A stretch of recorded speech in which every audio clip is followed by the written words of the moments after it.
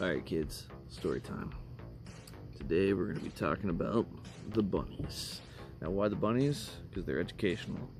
Mommy bunny, daddy bunny, hopping down bunny trails, all that good fun stuff. You never know where they're going to end up. Most of the time they like to practice multiplication. I know you like math. Kids love math. So you take the two bunnies, they go together, they get inside of a little cave and they go boom, chicka, boom, boom, boom. And then they spurt out a bunch of little baby bunnies. Boom! Cute. But sometimes that's not enough. Sometimes little mommy bunny separates from the rest of them and goes off on her own and then just whoops. Mommy had a little bunny named Tyrone, if you know what I mean.